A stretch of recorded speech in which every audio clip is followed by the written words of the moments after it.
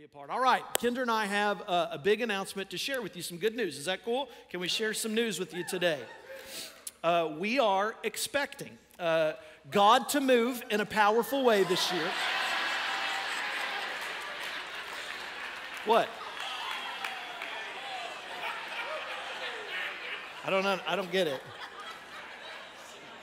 All right, let me say this before I share the news. In all seriousness, as we're celebrating 5 years of being the lead pastor here, it's been the joy of our lives.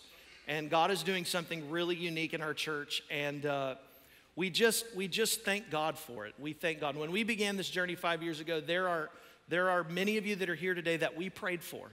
We didn't know you at the time, but we were praying for you, that God would send you, that God would allow us to reach you, to partner with you, and there's many more. And as we've been talking all year, we've been asking God, for this to be a year of power in our church, power to share the gospel, power to pray for healing, power to see lives changed, to see people reached. And God has been answering our prayers. Since the start of the fall, about 160 more of you are attending Heartland this year than last fall. That's about a 15% jump in our church right now. It's awesome.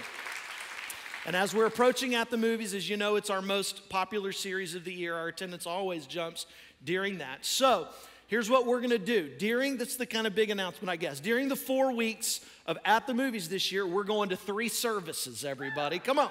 Get excited. Get fired up. It's going to be awesome. This is really exciting, okay? Now, let me explain a little bit of the methodology and the idea behind this, okay? 3 services, first of all, is going to allow us to make more room for people, for kids, for allow people to have flexibility in choosing a service. I've said this for years, but anytime people are sitting up top in this third level, we didn't build this building, and so the restrooms are not proportional, the kids' classrooms are not proportional. Anytime that happens, and it happens every Sunday now, everything else in our building starts to swell. Everything else in our parking lot starts to swell. So this is going to allow us to have space in classrooms to better minister to kids. You'd say, well, can another kid fit? We could fit a couple more kids in a classroom, but that's not the question. The question is, can we properly teach them about Jesus? When there's 17 toddlers in a room, can we teach them about Jesus? They're like, no, 12 would be better, So we're gonna make it a little bit easier. It's gonna make parking a little bit easier. It's gonna make the bathroom lines a little bit shorter. But more importantly, it's gonna allow us to connect with more people and keep services at a size where we can connect with people. And this is important. This is gonna allow us, for this 4-week period, what we're gonna be doing is it's gonna allow us a little bit of a test run. Everybody say test run. We're gonna test this. We're gonna see how it feels, okay? So let me make sure you hear me saying this today. We're not doing this permanently for now. We're gonna do this for 4 weeks during At the Movies. And then after At the Movies ends, we're gonna jump back to 2, okay? And doing this means more opportunities to reach people. It also means more opportunities to serve. Hey-o. Hey-o. So we need you. If you're just hanging on the sidelines right now, God's doing something in this church. We need you. And so let's believe that we're going to reach more people than we've ever reached before. So here's how we're going to do this. We're going to do 9 a.m., 10:30, and noon. Okay, everybody say 9:30. I mean, no, don't say that. Don't do that. It's going to go in a video. Say 9 a.m., 10:30, noon. All right, we're going to do this, and we're going to try this, and we're going to see how it goes. And God willing, we're going to reach more people during At the Movies this year than we've ever reached as a church. Amen, everybody? All right. Enough of all that. If you got your Bibles, go to Acts chapter 11 today. Is this going to become a bit when we go into a new chapter? Everybody's going to... Well, I got good news. We're going to complete an entire chapter today. It's going to be great. 2 weeks in a row. I'm really excited about teaching this one. I just think this is great. Just a point of review. Last week, those of you who are new to our church, I guess I should say this. At the beginning of the year, I kind of told everybody that I felt like God spoke to me in August of last year and told me that this was going to be a year of power in our church. And as I prayed about what that looked like, I felt the Holy Spirit tell me, lead the entire church through the book of Acts. I've never done anything like this before. Series have always been like 4 weeks, 5 weeks around here. And so I set out to teach the entire book of Acts in 1 year, and I have failed miserably. And we are only on Acts chapter 11. So we're going to go another week or so, and then we're going to take a break, and we're going to pick back up next year. It's been really kind of, next year is going to look a whole lot like this year, if I'm just going to be honest. And we take little breaks throughout the year, and so here we are, Acts chapter 11. And if you were here last week, just as a point of review, we saw a major turning point with the spreading of the gospel. In fact, prior to chapter 10, the gospel only goes to people who are of Jewish descent, whether it's Jewish people in the Jerusalem area or Samaritan people who were of Jewish descent. But in chapter 10, what we saw last week, for the very first time, the gospel goes to the Gentiles. And from here on, the gospel is going to spread it's going to spread across the entire world. And when you get to Acts 11, something I want you to know is that the first 18 verses essentially recounts everything that happens in Acts 10. Because what happens is Peter goes back to Judea, and he's telling the story about what happened to the apostles and the believers. And they cannot believe it. They really start kind of getting onto him initially because they can't believe that he's eaten with Gentiles, that he's actually preached the gospel to Gentiles. And he begins to tell them the story. No, guys, something crazy has happened. The Holy Spirit has been poured out like it was on us. It's been poured out on them too. And I want you to think about this, that because he told the story in Acts chapter 10, Luke really doesn't have to include this in the narrative. He doesn't have to, but I think he does it intentionally because he wants to be abundantly clear that the gospel is for everyone. It's not just for one group of people. It's not just for the rich. It's not just for the poor. It's not for the popular. Anybody who calls upon the name of the Lord Jesus Christ can be saved. Amen, everybody? So I'm not going to spend much time recounting it. We looked at it last week. It's enough to say that Peter tells them what happened, and then this happens.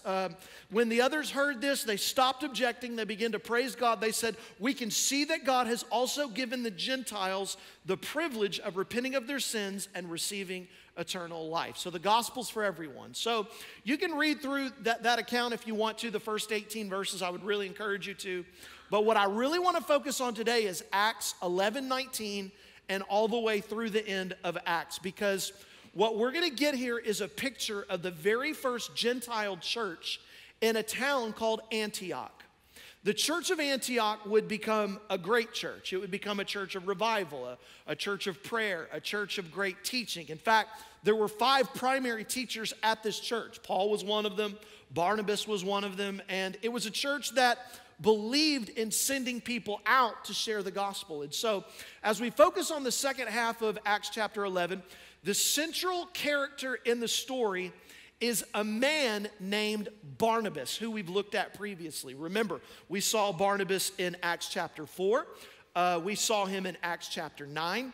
And now we're going to see him sent by the apostles to help bring leadership into the church of Antioch. And I have to tell you this right off the bat as we study this. We're going to see some things about Barnabas' leadership and that strengthened the church. And the more that I just want to say this, the more that I learn about Barnabas, the more that I absolutely love him in Scripture. Barnabas was not a character that would have been at the forefront kind of like a hero of the Bible for me. I was telling a friend a couple of days ago, I think I might have a book in me about Barnabas. That's how passionate I am about him. I love him this year. He has come alive to me in Scripture. And we're going to read about him. We're going to see some values. We're going to see some behaviors. And I want to say it this way. These behaviors and these values can make a massive difference in a church. Any church that is experiencing a move of God. In fact, when you look at Acts 11:24, you're going to see 2 descriptions about Barnabas that really stand out. The Bible says that he is a good man, and the Bible says that he is a man that is full of the Holy Spirit and full of faith. And as you begin to read through the second half of Acts 11, you realize that there were several things about his life that stand out. And so I just want to say this right off the bat today. This is a leadership message today.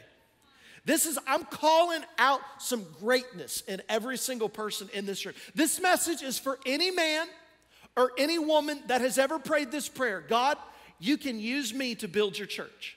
Would you please use me to build your church? I'm sitting down here today, and Ryan, by the way, I want to thank Ryan for being here. Was he not amazing? I started following his ministry several years ago on Instagram, and I think he's on TikTok. He does this thing, I'll talk about it more, but he has really a prophetic singing ministry that he goes into the streets and does this. If you've never followed him on social media, you've got to. You'll cry your eyes out as you're watching what he's doing and ministering to people who are far from God. But anybody, as he's singing that song, "You Can Use Me, Lord," which we've been singing in our church lately, and I'm sitting there, I'm thinking, Ryan's here who sings the song, that I listen to all the time, and we're singing this, and I'm preaching about it, and my head's exploding, like, God, you're just lining this up right now. This message is for all of those kind of people who say, God, you can use me. Would you use me? I've had some great men come up to me and say, Pastor Dusty, how can I come alongside of you? How can I strengthen the church? What do you need from me? This message is to help you see what I need from you today. And I just couldn't plan it. It's the perfect message on the perfect day. We're celebrating 5 years. Like, you're stuck with us for good, for bad, for ugly. You're stuck with us. We're here. But at the same time, the newness has worn off. Like, some of you are kind of tired of me. We're out of the honeymoon period. And in a season where our church is growing, what this season does is it beckons something out of us. It calls us to more. And if we want to see the continuation of God using our church to reach people, then we have to be willing to grow. And we have to be willing to let leadership be built in our lives. The word we would use is you got to level up. You got to level up right now. And so what I want to do for just a few minutes is look at 7 characteristics of Barnabas' life that strengthened the church. And my prayer is that you'll take notes. We're going to go through these very quickly today. And this will be your prayer. God, help me in these 7 areas of my life. Because I believe growing in these 7 areas is not only God's will, I believe it'll help you change people's lives around you. Are you ready today?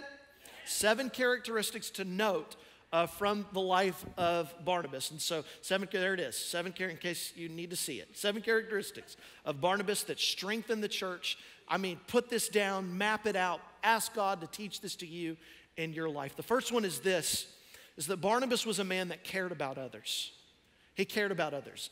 In Acts 11:19, it says this, "Now those who had been scattered by the persecution that broke out when Stephen was killed traveled as far as Phoenicia, Cyprus, and Antioch, spreading the word only among Jews." So what this does is it takes us back to Acts chapter 8, where Stephen was martyred. He becomes the very first church martyr.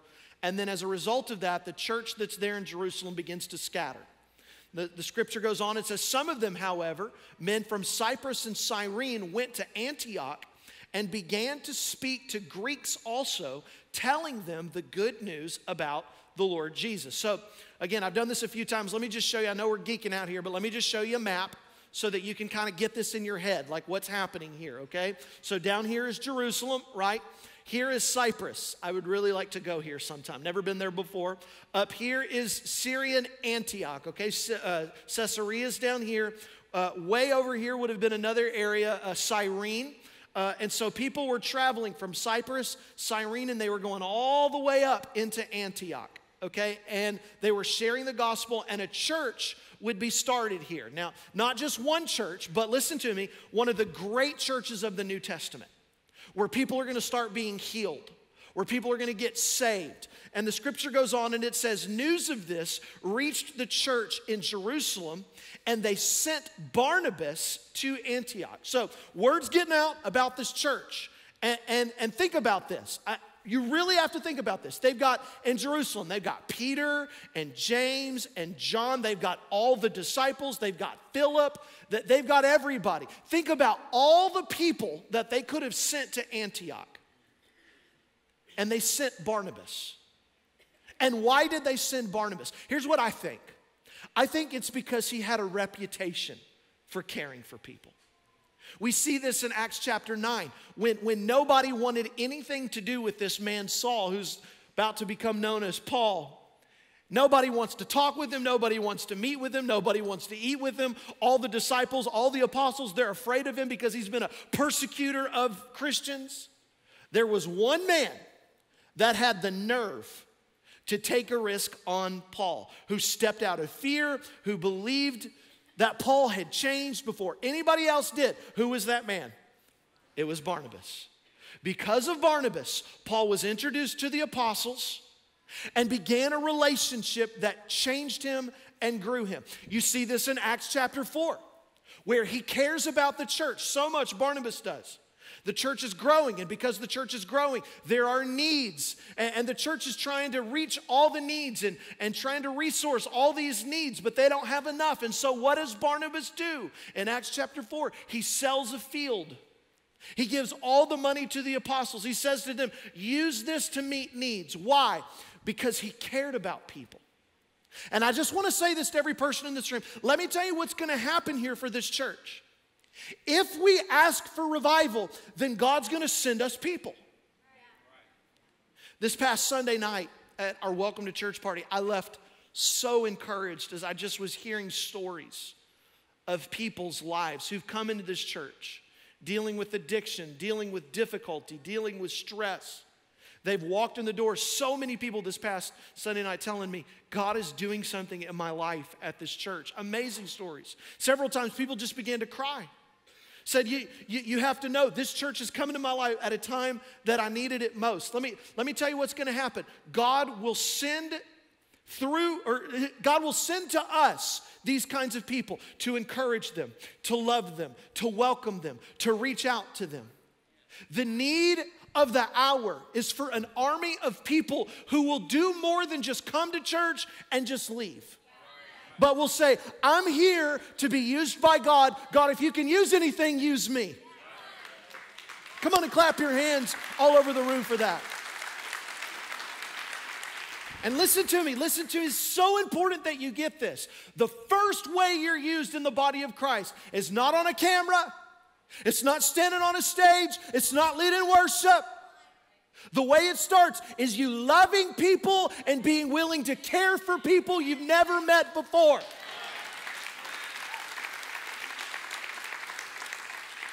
Just saying, I've got room in my life to make room for other people. I've got room in my life to go to a coffee. I've got room in my life to invite somebody to lunch. I've got room in my life to invite somebody around my dinner table, into my home, to just care for people. To which some people say, well, Dusty, I've got needs. And I'm not very outgoing. Well, first of all, what I've learned is that when I take care of God's business, He just takes care of my business. And as far as not being outgoing, what I want you to know, it does not appear that Barnabas was an extrovert. It does not appear that he was outgoing. What it appears that he was, though, is he was just kind and he cared for people. And when you're kind and you care for people, you start forgetting about what you can't do. The best thing that can happen to us is for us to stop focusing on ourselves all the time. Get your eyes on Jesus. Get your eyes on the people that God is sending and love them. Come on, love them in the name of Jesus. Just love them. If you're willing to do that, it'll change people's life. That builds God's great church. And I just think that when we think about God using us, we're too worried about titles. We're too worried about positions. And we're not enough concerned about people as the investment. That's where it starts. The second thing is that he served where there was a need. He served where there was a need. Acts 11:22 says, news of this reached the church in Jerusalem. They sent Barnabas to Antioch. They asked him to go and he went. There wasn't any sense in scripture of Barnabas being like, well, I'll let you know in a week. He didn't say, well, I've never been there before. I don't really, they don't know me. I don't know them. They probably don't really even need me. I mean, what if I interfere? None of that. There was a need. They asked him to go meet the need, and he did. And really, that's the beginning of the greatest ministry we'll ever know, when there is needs and we just meet needs. You say, well, how do I know if somebody has a need? If they're breathing.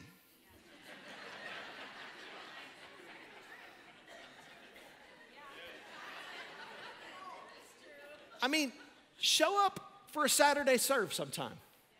On a first or third Saturday, you'll see the need.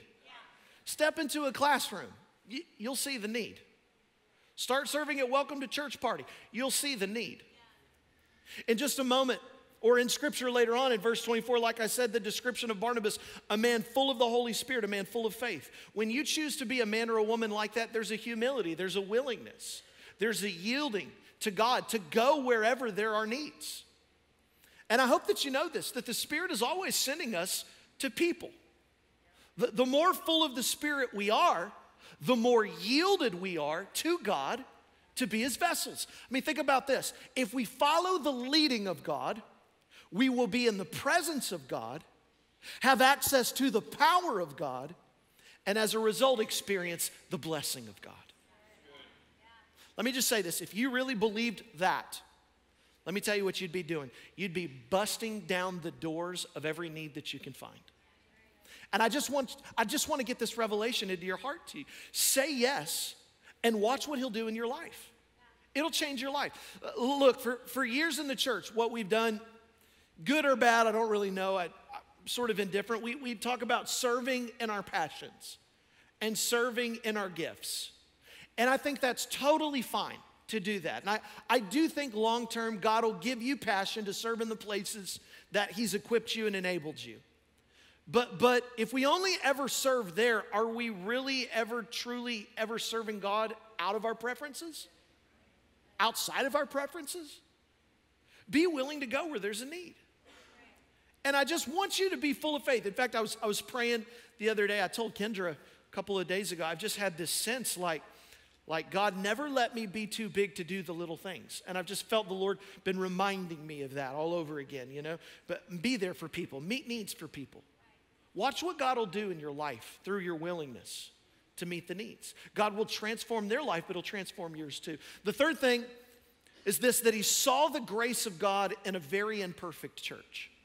I want to read this to you. It says this in Acts 11:23, that when He arrived and saw what the grace of God had done, He was glad. Because He was full of faith, because He was full of the Holy Spirit, He was able to see beyond the imperfections of a young church. And if you can just imagine this very young church, this Gentile church, I'm sure it was full of imperfections. Listen, it goes without saying there is no perfect church because there are no perfect people. This is not a perfect church by far. Think, well, it seems pretty awesome. Well, come long enough, we'll screw it up for you. I've done this program in the past called Leadership University, where I've really worked hard to build leaders and, you know, help train the next generation of leaders. And a part of that I do this short teaching as part of a greater set of teaching on emotional health. And I actually want to take just a second and I want to do what I do in Leadership University, because I think this is really helpful. Because here's what I want you to know. Every church is an imperfect church. I don't care how cool they look on Instagram. I don't care how big they are. I don't care how fast they've grown. They all have warts, they have imperfections, they have seasons in their church that are hard, seasons that are hard for the church. And here's the issue with a lot of people, is they like a church, they actually think, I love this church, but then they get into the church, they stay long enough where a difficult season ramps up in their life or something happens, and all of a sudden they get to this point where they don't feel what they initially felt. And they think something's wrong. God must not be moving. Things must be falling apart. I must not have heard from God about this church. My season, it's a very popular phrase, my season must be coming to an end. Can I just say this? There were no seasons in the first church. My season at this church, it was the only church. So what I want to do for just a second is I want to describe the typical life cycle of a believer when it comes to their relationship with church. I think this teaching is so helpful for people because if you stay in a church long enough, you're going to go through this picture. In my mind, you'll go through it, no doubt. I'm going to do it really quickly. The first thing that happens in the life of a church is somebody comes from the very first time and they connect. This is the initial connecting. You begin attending and you think, this is amazing. You start meeting people and you're like, I love all the people here. Church feels like home, you know, you're weeping. I found my place. You say things to your friends like, I've never been to a church where the Spirit of God moves more.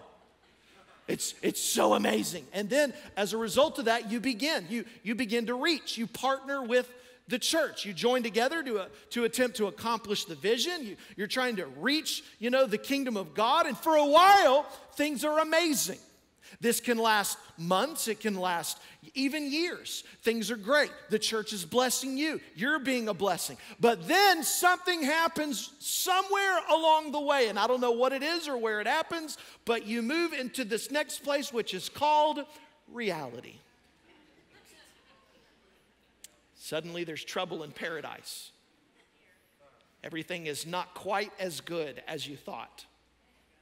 There's been a fallout with someone that you're in relationship with in a small group, or a leader did not meet your needs, or they let you down, or the pastor preached on politics.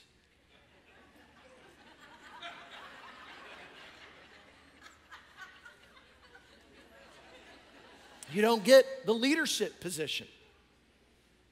You feel like you're in a spiritual rut. You start to think things like, I feel like I'm just going through the motions. Here's what I want to say to you. All of that in a church is normal. If you stay at a church long enough, what felt amazing at first can become to feel normalized at times. But for many people who've not had a long relationship with the church, this can be a startling feeling. I mean, it used to make me feel amazing. Why doesn't it make me feel amazing anymore? Now it feels like things are monotonous. And it's here that what begins to happen is you're faced with a reality, and then you have to do something called react. And what you do here determines a lot about your relationship with your church or your relationship with future churches.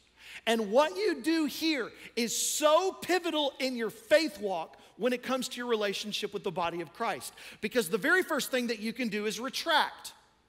The church disappointed me, so the church must not be safe. I don't like this. I don't feel like I'm hearing from God. And when that happens, that almost always leads to this. I hop to another church. I go find another place. I got to find my new church. I got to find my new season. Pastor, my season has come to an end. I've been feeling in my spirit lately like I'm not supposed to be here. For some people, though, they don't do that. They don't just retract. They get super unhealthy, and then they start to deconstruct.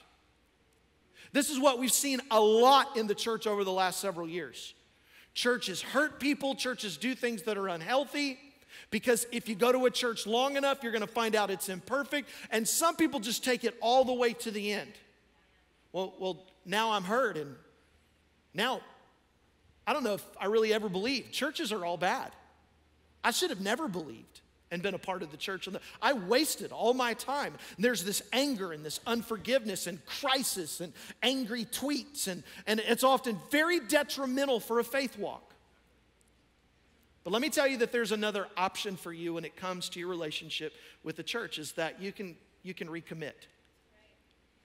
Let me tell you what happens when you recommit. This is what you're saying. You're saying, this church hurt me, or someone in the church hurt me, but the church isn't perfect. And I know that it's not, and I know that God's called me here. I know this is where I'm called to stand and make a difference. I'm called to walk with my pastor, to walk alongside the leaders, to be a part of building God's community. And so I'm going to dig in, baby. I'm going to have grace for imperfections. I'm going to find a way to make a difference, and I'm going to keep going. Now listen to me. Here's what I'll say. People who have lasted in churches, I'm just curious, if you've been at this church longer than 20 years, just raise your hand. Just raise your hand. If you've been in the church longer than 30 years, Raise your hand. Okay, now listen to me. These people that are raising their hands, they've done this probably several times in the life of this church. Ask them after the service today. Did that relate to you? Yeah. Pastor Dusty became the pastor. I went through this.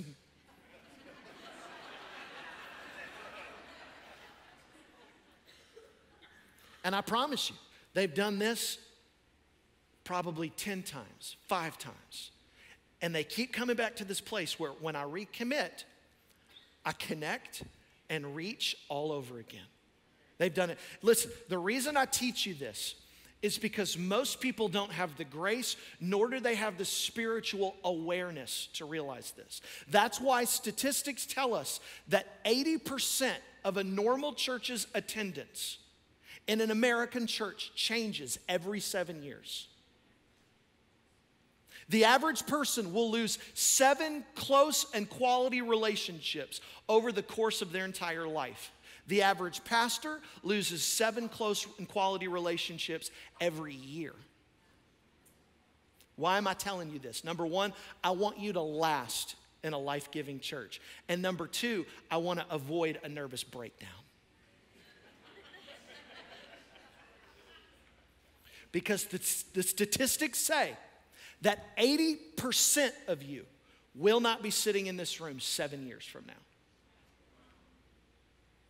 And I have come to this place where, no, that's not the heart of God, number 1. And number 2, if we can teach what a healthy church looks like, it can help people to dig in and to go after God with all of their heart. Amen, everybody? So listen. What do you see when you look at the church? Do you only see its problems? Listen, it takes no prophetic gift or divine insight to find the cow patties in the pastor of the church.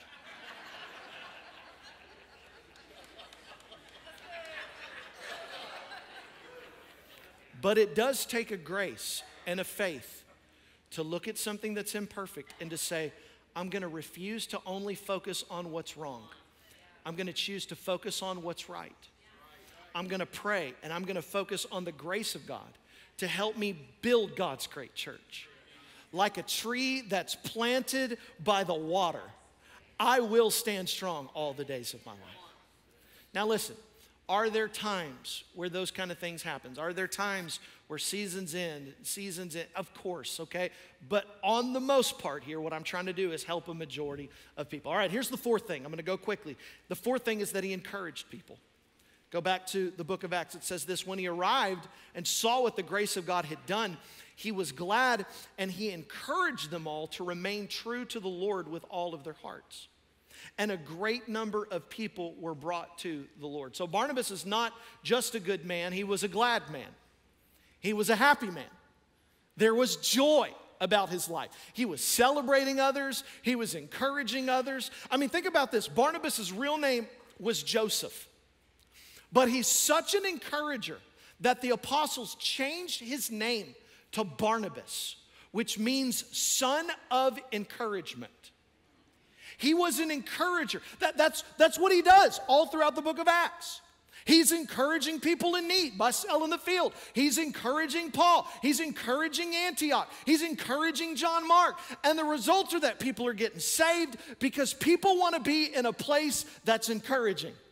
People want to be in a place that builds faith, that offers healing, and that offers hope. You can encourage people with smiles. You can encourage people with a positive attitude. You can encourage people with speaking faith over their situation. I love it. There are people like that out in our lobby every single week. I love them. It's like you see them just ding, they just got the smile. You say, are they ever having a bad day? You bet they are. But what they know is, I'm here to help somebody else in their spirit right now. You know what a positive attitude and a smile does? It sets people at ease. And if you're at ease, what begins to happen is your heart begins to open. So just compliment people. Thank them for serving you. Tell people, how good they look, that you're grateful for their sacrifice. Offer to buy somebody's coffee.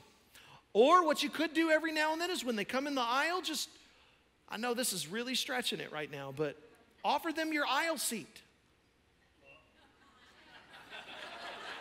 Okay, I'm sorry, I asked too much. Just looking for an amen back here, somewhere else.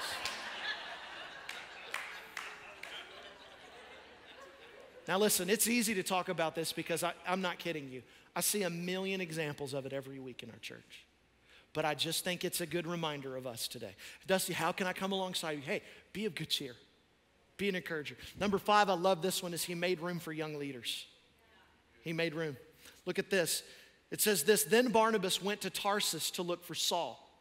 And when he found him, he brought him to Antioch. So for a whole year, Barnabas and Saul met with the church and taught great numbers of people. And the disciples were called Christians first at Antioch. A little bit of trivia there for you. Where does the name Christians come from? You know what a Christian means? It means little Christ. They said, you're acting like Jesus. So they called them Christians. Isn't that cool? And so they're making this massive impact. And what I find interesting is the people were getting saved. And when Barnabas shows up, now lots of people are getting saved. I think it would have been really easy for Barnabas to have said, well, you know, now's my time, baby.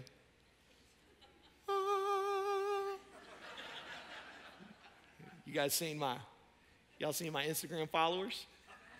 It's growing like crazy right now. Thanks, Peter, for sending me here. I'm the guy here now. But instead of caring about status, Barnabas goes and he looks for Saul. Paul brings him back, knowing that Paul's going to outshine him in intellect. Paul's going to outshine him in teaching ability. Paul's going to outshine him in passion. He knows that Paul knows the Word of God 10 times better than him. And by going and getting Paul, with this decision, it will forever cement his status as a second chair leader in church history. Listen, very few people are willing to invite others who will outshine them themselves. Barnabas' humility amazes me. And when we get to Acts 13, I'm going to show you this here in the weeks ahead in 2025. I'm going to show you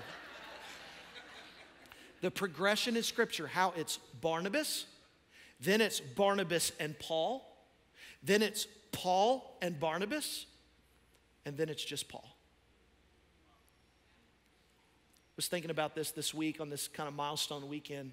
I have to be honest with you, the only reason I'm standing up here today is because Pastor Dan was a Barnabas in my life. Made room for me.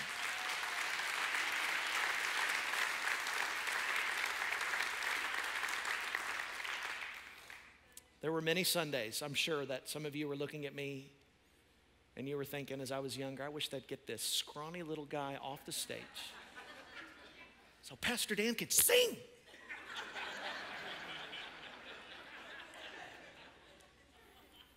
And some of you, you do this from time to time. You just remind me.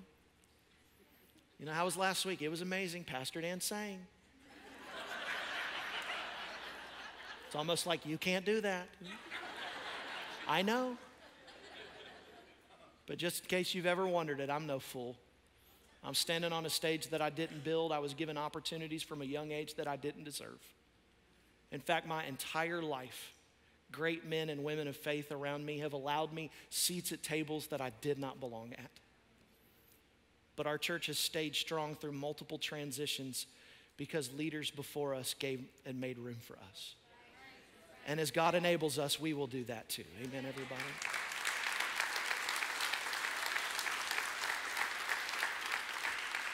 I want the team to come. I've got to go quickly. But insecure leaders are unable to share success. Secure leaders are not afraid of somebody else getting the credit. It's amazing what we can do when we don't care who gets the credit. It's amazing how great our team can be when nobody cares who gets the solos. When we don't care who has the titles. All we care about is when someone lifts their hands and says, I want to follow Jesus for the rest of my life.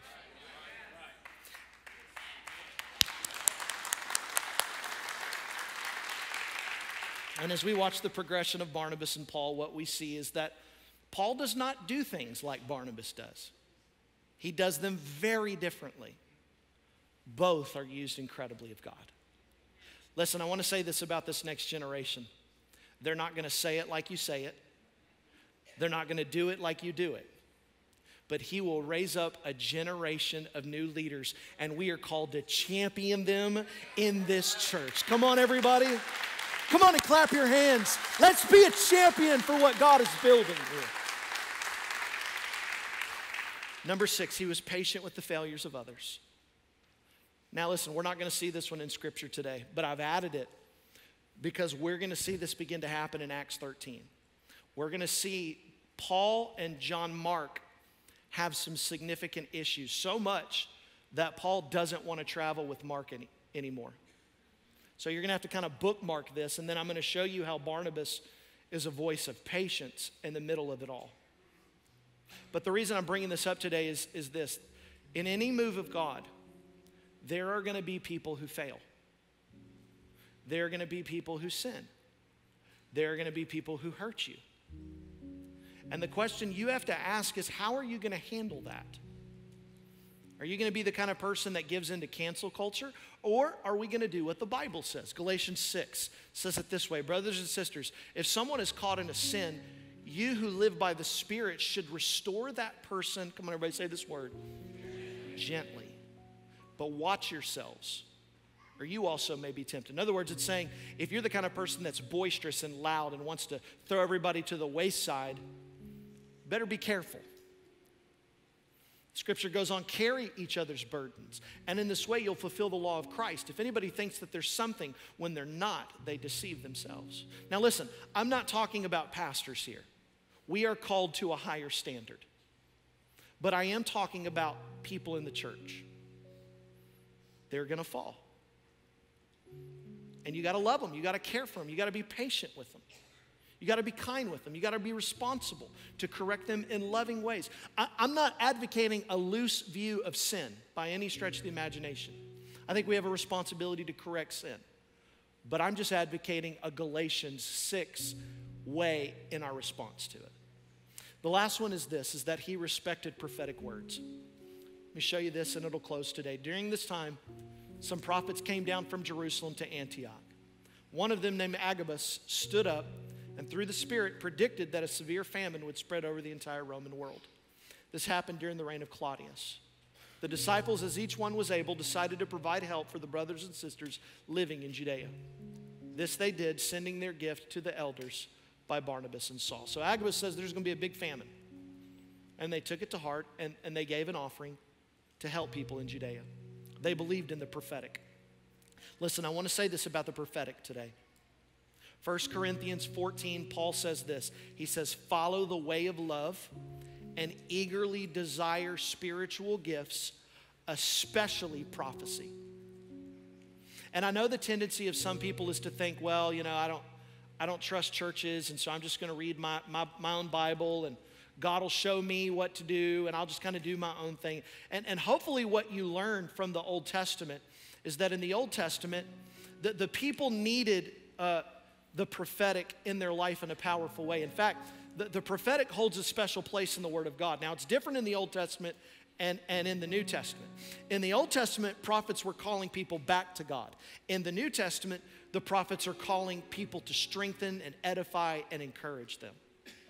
And God may speak to you and to the church and Kendra and I. And what I'm asking God is for the prophetic in our church. I want it. I don't know if you noticed it, but Ryan was up here today. He was flowing in the prophetic in worship. And I just want to say this. If you ever feel like God's giving you a word, Pastor Dusty, I feel like God's giving me a word. What do I do with it? Well, here's what I want you to do. I want you to write it down and then give it to us. And let me tell you what we'll do. Okay, first, Kendra and I will share it with one another.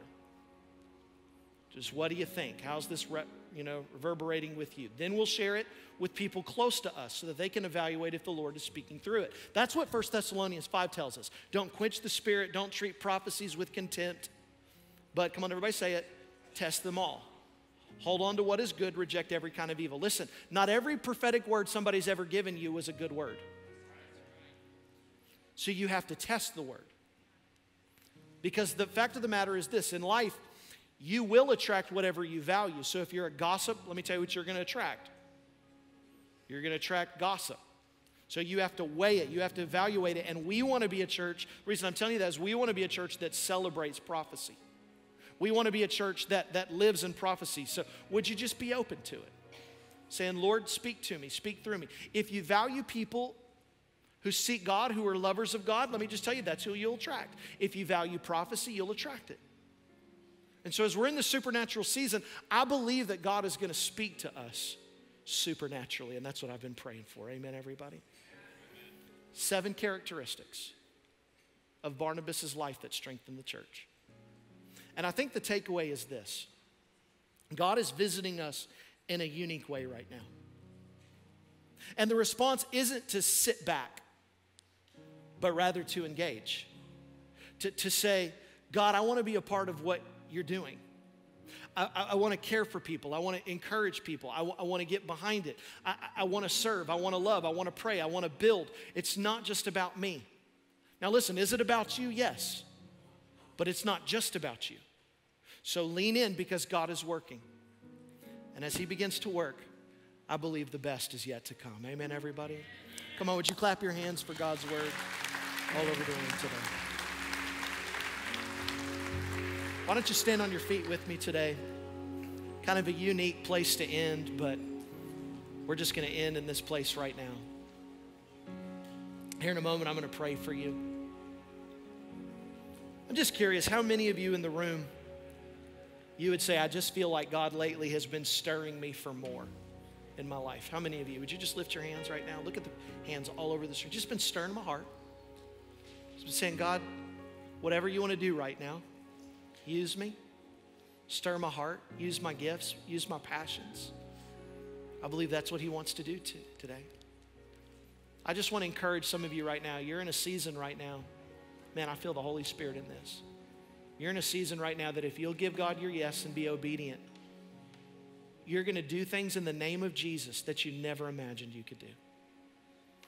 God's going to use you in neighborhoods, in schools, not just in churches, business places. I talked to a sweet lady of our church on a Wednesday about a month ago. She told me, Pastor Dusty, I've been just feeling a need to pray for my school, but I'm terrified because in our school as a teacher, you're really not supposed to be praying. I said, let's ask the Holy Spirit. Let's lean into that. She came to me this past week. She said, Pastor Dusty, I want you to know that I asked a teacher. I got the boldness and I said, would you come pray with me? And we've been praying every day at lunch. She said, then this past week, another teacher found out, and now 3 of us have started praying and interceding for our school.